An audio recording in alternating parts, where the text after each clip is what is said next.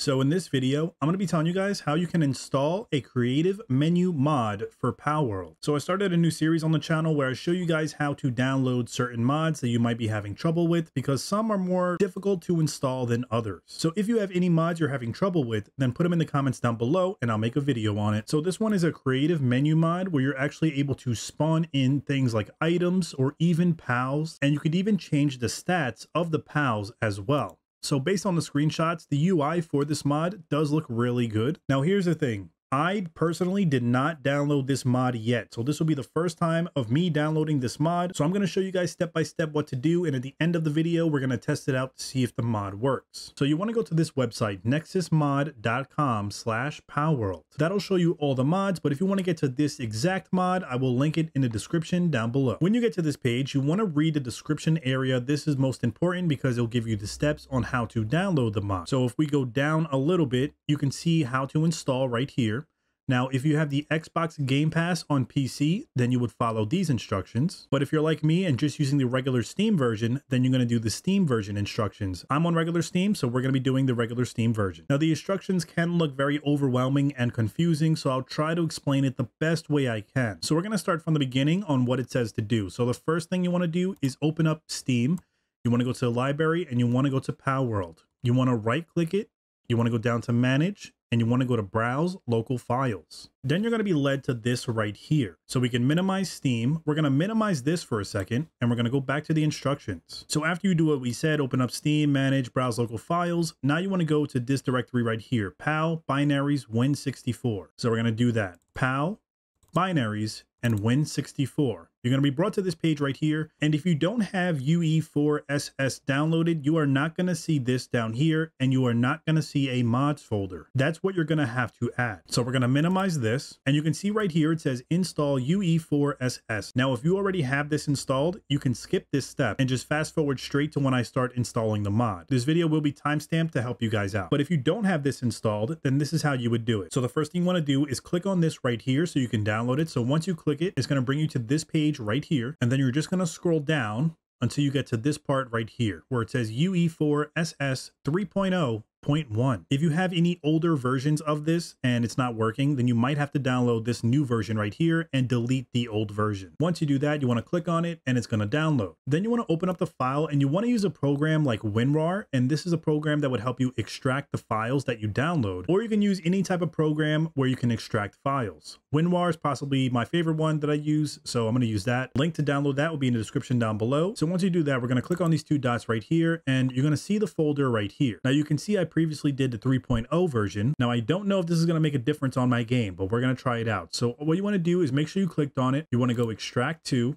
You want to hit OK. Once you do that, now we can go over to the regular folder section and you can see the 3.0.1 as a regular folder. You would click into it one time, and this is where you can see the settings and the mod folder. So now when we open this back up in the same section we were in before, where you go to PAL, binaries, win64, normally you would just highlight this and you would drag it on into this section. And then that step is done. You'll have the mods folder and you'll have the UE4SS settings and all that stuff. We're going to go over that in a second. So when we go back to this page, now we can hit the backspace so we can get back over here to the instructions. Now we already extracted the Palworld content into the right folder. Now it says adjust UE4SS settings INI to have these values, and you have to put the use object array cache to false and console enabled to 1. So what that means in the same category, so PAL, binaries, win64, if we scroll down to the UE4SS settings, you would double click on it and this will pop up right here. Then you want to scroll down until you see this right here, BU's object array cache. Now by default, it's going to say true. And you want to change it to false, just like how I have it here. And then it says put console enabled to 1. So we're going to try to find that as well. So right here, it says console enabled. It is at 0. So we are going to change that to 1. Then when you're done with that, you want to hit file and you want to save it. Make sure you guys save it. Then we can X that out and we should be good to go on that. Now we're actually going to install the mod itself once you already have the UE4SS already set up. So now what we can do is we can scroll back up. You want to go to files. And you're going to see two different files here. You're going to see a creative menu LUA and creative menu pack. And from what I'm seeing, you're going to need both of these downloaded. So we're going to start with the LUA version, the top one. So we're going to manually download it. Then you want to click download. Then you open it up in the WinRAR. Let's go back one. We're going to hit extract. We're going to hit OK. Once you extract it, now we can go over to the folder section. So we can see it right here, creative menu, LUA. Open it up one time. Then you would see this folder right here, creative menu. So now what we're going to do, we're going to go back to the description. We're going to go down to the instructions.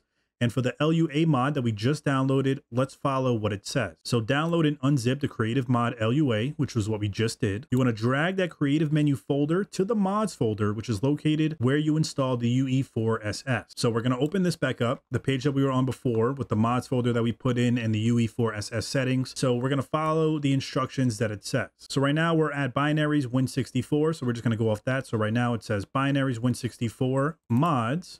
Once you click and open the mods folder, this is where you're actually going to drag in the creative menu extracted folder. So we're going to drag that over. Once you do that, now the folder will be in your mods section. And then once you have the creative menu in the mod folder, you can open it up. You can go to scripts, and then here you can go to creative menu config, which I'm assuming is the keybind to open up the menu, which by default is F1. I'm just going to keep that the same. So we're going to X that out. We're going to minimize this and we're going to keep reading the instructions. So now that we installed that, now you need to install the pack mod. Pack mods are very easy. So you're going to want to do the same thing. You're going to scroll up. You're going to go to File. Now you're going to download the pack version down here. Manual download. You hit download. You want to open it up. Let's go back one. We're going to extract it. Once it's extracted, we go over to the folder side. All right, make sure we find the right folder. Creative menu pack right here. Going to open that up, and then this is the pack right here. Then we minimize that. We go back to the description. We scroll down to the instructions for the installing the pack mod and just follow it. So download and unzip, which is what we just did. Then you want to drag the creative menu pack into the Palworld content packs and logic mod folder. They said if you don't have a logic mod folder in here, you want to create one and put the pack inside. And in the end, it's going to look like this: Palworld content packs, logic mods, and creative menu.pack. So how that works is right now we're on the mod section. So up here, you want to go and click to where it says Pal. Then we follow the instructions. So you want to go to content, you want to go to packs. And if you don't have a logic mod folder, then you will have to make one. So you would just right click anywhere, hit new, create new folder, and then you'd want to just name it logic mods. Once you do that, you would open it up and you would take the creative menu pack folder that we just extracted, and we're going to drag it into our logic mods folder. So all in all, the pathway would be like this: Palworld, Pal, content, packs, and then logic mod. Now I believe that is it, and it should be good to go. So what we're going to do is we're going to launch the game, and hopefully this works with no problems. This will be my first time trying out this mod. So if I did everything correctly, this should work. Okay, we loaded up the game here. What we're going to do is I'm going to start a new world because I don't want it to mess up my existing world. So I'm just going to hit test mods, hit confirm. I don't think the settings really matter. We're just going to hit OK and go into a brand new world. All right, now moment of truth. I hope I did everything right, but we're going to test it out. So let's run out here. Now the default keybind is told to be F1. So oh, it works. Okay, perfect. Now let's see how we actually spawn. Can we spawn it in, or how does that work? So you could click on the pal that you want. You can change the level of it. So like if I want it to be level 50, do I want it to be a shiny version? Base health, I can put that, like, I don't even know the highest I could put that at. Let me see. Wow, that is insane. All right, so let's do spawn. No, oh, we could do obtain or spawn. Let's do obtain, because I don't want it to spawn in front of me and start attacking me. Oh, that is sick. Okay, so do we have it in our party? Yeah. No way, it actually works. Now this mod, I'm not going to use this mod in my regular, game, single player game, but for like, YouTube video purposes, this mod will come in. Oh, this is the boss. I just realized it.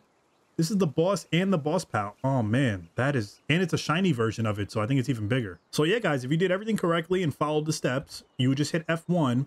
And then if you go to items as well, you can do random items. Let me see. Oh, wow. Oh, okay. All you have to do is click on it and it spawns in. That is insane. And they have so many options here. This is crazy. This is like a perfect sandbox mode to just like fool around and test things out and do whatever you want. And then I guess if we wanted to spawn a pal in front of us, how would that work? So we would just click it and then we would just hit spawn.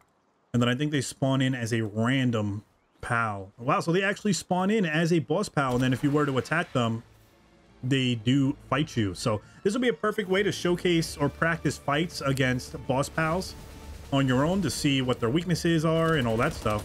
But yeah, guys, that is how you guys can download the creative menu mod.